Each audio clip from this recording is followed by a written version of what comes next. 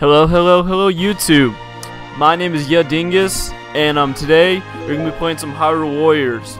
Alright, let's start this off. We're gonna start in Legend mode at the very beginning, Hyrule Field.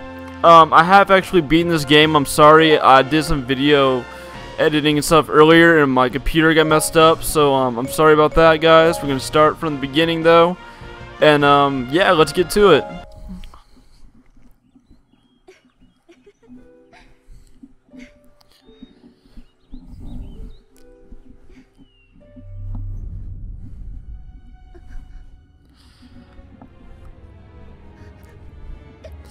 Alright guys, as you're seeing here, you have Zelda fleeing from the darkness. She wakes up, it's actually a dream. I guess it's a foreshadowing of what's to come. And here's Impa basically saying what I just said. It's an omen of what's going to happen to Hyrule in its dark times, which is basically coming right now. I'm not going to go into too much detail on that right now because I don't want to spoil anything. And as you can see, that's Link's future tunic. And yeah, basically we're gonna save the day, hopefully, if I don't die 1,000 times like Dark Souls, but who knows. But after all that, here we are. We got Impa and Zelda on top of Hyrule Castle, looking down on Link, who is going through training at the moment. He's a very new warrior, as we have it right now. He doesn't know, Zelda doesn't know anything about him.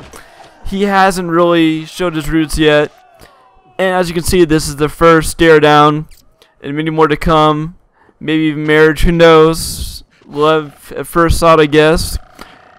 And as we have here, we have a soldier basically saying that we need to prepare troops for battle. And yeah, here we go. And we have all the trainees looking around like, why is Zelda here? What's she doing, wasting her time? Basically just saying what they just said. I'm sorry guys, but who cares?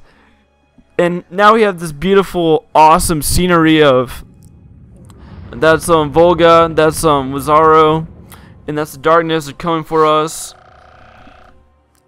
And I'm not saying the same darkness as Destiny, don't get those two mixed up. This is a better game than Destiny, story wise. And here we go, we have Link coming into battle. He's prepared, he's got his Triforce with him, he's got his Hylian sword, and let's do this. Now we get a little loading scene. It's basically saying that we have hordes of monsters laying siege to the kingdom of Hyrule. Princess Zelda led by violent defense against hopeless odds. News of the Hylian army's imminent defeat reached to the cadets in the Knights training yard.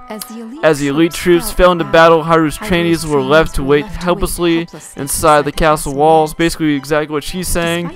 But despite the odds, one young knight took up his simple training sword and chose to fight. The brave young man was named Link. Isn't that just freaking sweet? Compelled to act, he rushed into his monster-ridden battlefield to assist Zelda and defeat Hyrule. Yeah, basically I was just repeating what she was saying. You didn't even have to listen to me. I'm sorry. I just like to talk. And yeah, let's start this battle. It's gonna be sick. If anybody doesn't know what this game is really about, it's a crossover between basically Dynasty Warriors and Zelda. It's all the roots of Zelda, but has the gameplay aspect of Dynasty Warriors. And as you can see, you can just see me rushing through hordes of monsters at the moment. And if you look in the right hand corner, you have a map, and each blue area indicates where your allies have taken over, and each red area, which is basically the whole entire map at the moment, represents all of the dark forces.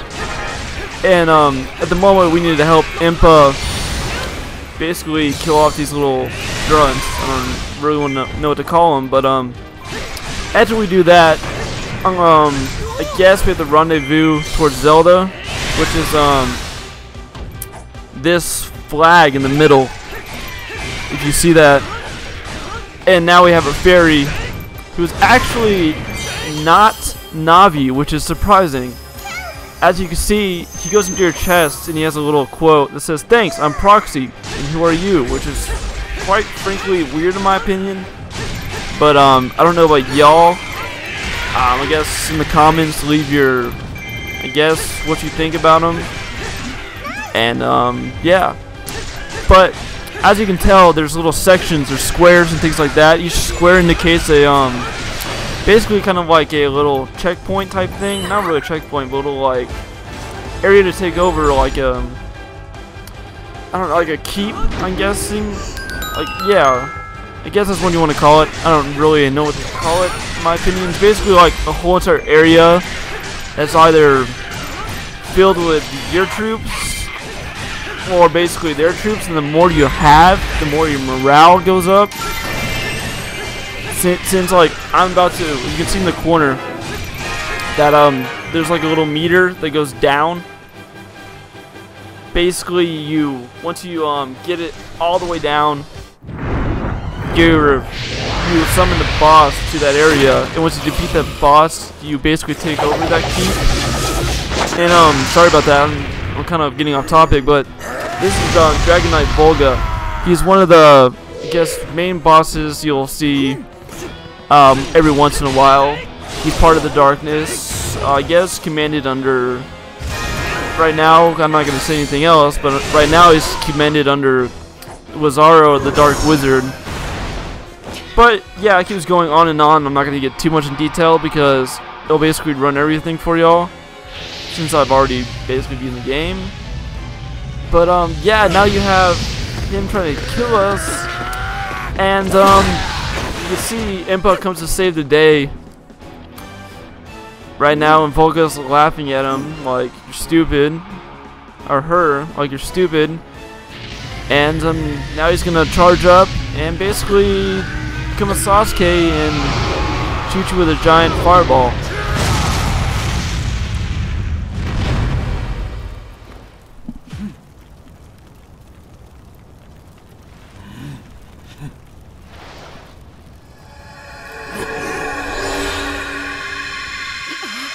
What a great moment. As you can tell, Link comes out of nowhere with his Triforce and blocks the attack and saves Impa, and now we have to, I guess, wait until further instructions, but I'm gonna go over here real fast, and I guess I'm gonna take over this keep, because I was doing that earlier and I completely forgot about it. Sorry guys, but as you can tell, Dark Wizard's mad at Volga, and it's like, seriously, you couldn't do that.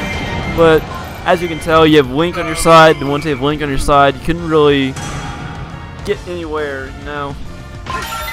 Alright, we have Lizafaros. I guess that's how you pronounce it. I don't know. But basically we have to go and kill him off, because he's causing havoc to our Hylian troops. Our captain over there. Which is pretty cool, because you have like all different type of races. You got the Gurons, the Zoros, the Hylians, everything. Everybody's here. Everybody wants to help.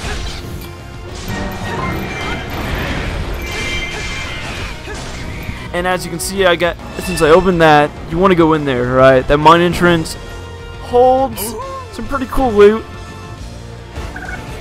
which I'm about to show you right now. Mine's gonna be different since I've already gotten what's inside there.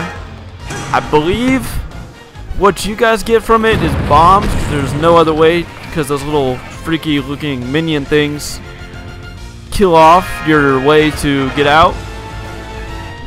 But I believe they give you the bombs to get out, and you just throw them at the thing with I guess ZR, which is, yeah, basically says it in the corner. But now we need to go to where the X is. X marks the spot. Sorry, I wasn't really paying much attention, so I can't tell you what exactly we're doing. But I'm guessing we're going to rendezvous with Zelda, or take over this keep, which we've already done, so I don't think that's what we're doing. So yeah, I was right, we're gonna go, I guess, yeah, we're gonna rendezvous with Zelda, and she's probably gonna give us a plan. And as you can see, I press the A button and I can use a special. I have 2 right now because I unlocked that, but you start out with 1. And as you can see, as my meter goes up, after coming off monsters, you can basically use the A button to use a big special and kill off lots of monsters. You usually get around 43 to about 50 plus, maybe 60, even 80 sometimes, or even more or less depending on how many monsters are in the area or how well you strategize it. Like right now I'm probably going to get about 38. Not 32, I was wrong, but I was close. Right now I'm just going to keep attacking these grunts until Zelda comes up with a plan. She's complimenting right now. Thank you, Zelda, for that. Now we need to capture these keeps, so I guess that she can strategize for a new plan. And I'm gonna slowly kill off these dudes. But yeah, as I'm doing this, I'm gonna talk a little about the game. The game is actually in stunning 1080p, which is quite surprising, considering that it is a Nintendo game. And the only bad thing about this, when you're with friends, you actually lose quality to the game. I think it goes down to 720. But I'm not too sure. And you might need to check me out on that, but I'm pretty sure I'm right. So I've heard that some places. But I don't think it really matters though, because who really cares? I mean, it is graphics, but either way the gameplay is still the same. But to those who have friends like I do, I'm sorry that you guys have to suffer. But if you don't have any friends to play with or just don't like to really play co-op with anybody, yeah, this is the graphics you're gonna see. It's pretty stunning actually. I've never really experienced a Zelda game as legit as this one when it comes to graphics. Sorry about that, I got off topic again, but we're gonna go to where the X is, and that the X locates the Great Fairy, which is from the Zelda games. If any of y'all played it, but I know pretty much 99.9% of you have, but if you're that 1%, the Great Fairy in the Zelda games grants you with like health or I guess magic, and sometimes even other things. I'm gonna kill off these things a little bit. It's not gonna move unless I kill off everything in the area.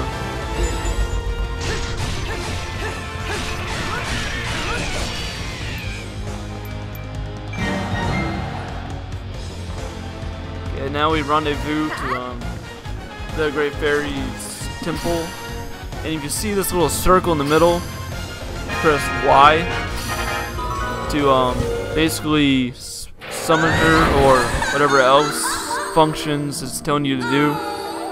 But as you can see right here, we got her.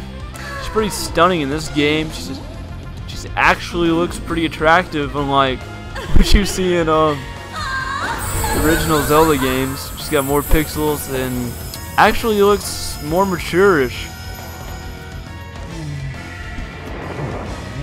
Got Goron handing her a little bomb, and now you got a giant bomb, the equivalent of the Atom of the Zelda world. You're gonna blow it up on your forces, on the darkness forces, and that what a devastating effect is what they just said. And now we have to go, I guess, stay right here until further instruction.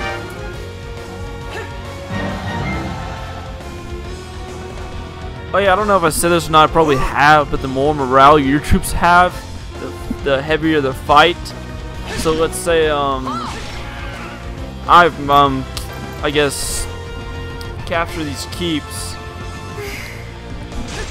The more keeps I have, or the more like damage I'm doing to their forces,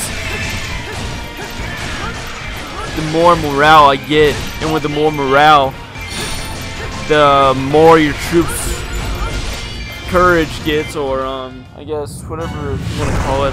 Yeah, I'm gonna call it courage, I guess, or confidence, or the word I'm going with. The more confidence your troops get, and the stronger they get. But on the flip side, the same way, with the more confidence that you get, your fellow darkness or bad guys do the same thing. So let's say you lose some keeps, or things aren't going your way, their morale can go up, and the troops are glowing red, and the harder they become to beat. And as you see, there's a spider web in the left hand side of the corner. There's a Skulltula, which is basically those creepy little spider things from Ocarina, and even Majora maybe, I don't remember. I'm pretty sure there is. You might need to hit me with a V8, I'm sorry. Or I could have had a V8, thing more like it. Because I feel kind of stupid, because I can't remember something like that, even though I played the game 24/7 back in my childhood. Which is quite sad. But as you can see, we got Dongdongo. And what you want to do is, like you just saw there, it's going to open its mouth and going to throw bombs into it. And you're going to hit it until this, and you're going to keep hitting it. And see this little bar thing that looks like the little Mario Health Life thing from the original 64 game. Once that goes all the way down, as you see right here, you get a special move where you can jump on him, like stab him in the head or something. And it takes away a lot of health. And as you can see, it was an effective attack. And yeah, I'm pretty sure we just beat this level. Could be wrong, but yeah, we did. And you might want to go around and collect all this loot and stuff, because you're not gonna have another chance after that. But if you wanna, get everything you want to do done first, because once you beat the last thing, you can't do anything else, and the whole entire match is over. So let's say you want to capture some keeps, or get more loot or materials, or just basically just want to hack and slash just for the heck of it. You might want to get that done first, because once you complete this, you're gonna go to the cutscene, and the whole entire battle is over. And as you can see, Zelda went into hiding, and now we're trying to figure out where the heck she is, because basically it's dark time right now, and that's the last thing you want to have is Zelda gone. Now Link's gonna become a hero, as you can tell, and the harmonious union of power. There's the Triforce on the screen telling you about how it's harmonious with the power and wisdom and courage, is an object of countless battles between the forces of light and darkness. Each time the Triforce fell into clutches of evil, Hyrule was plunged into misery. But in every age, a hero clad in the green would restore peace in the land.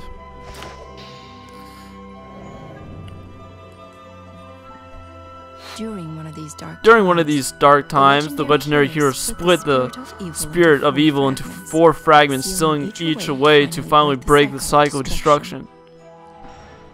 I don't sound as cool as this girl speaking, but I just like to speak, I'm sorry. 3 of these fragments are scattered across the... I don't remember what it said, I was paying attention, but the final fragment was sealed in the sacred temple, built upon holy ground, imprisoned. You know, I'm just going to tell you about the story, because I can't talk like that. But, sorry about that. I completely wasted your time with that cutscene, I'm sorry. But basically what we have here is, Sia, once the power, the Triforce, and those little balls you see are split into 4 different type of chests.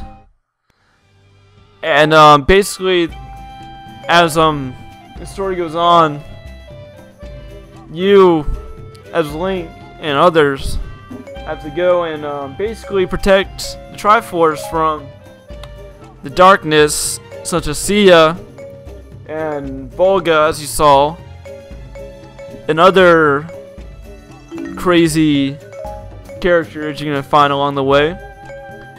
And I'm sorry guys, I forgot to tell you, what you see here is a thing. You're gonna click start to get the bazaar, and as you can see, you have attacks, assists, and all the other things. As the time goes by, you can upgrade it by certain materials and things like that, and you can go through all the characters, and you can get like attack attributes and things like that. But yeah, that's the end of this video. If you guys liked it, leave a like, comment, subscribe, do whatever. I'm out, guys. I'll see you in the next video coming up in a few minutes.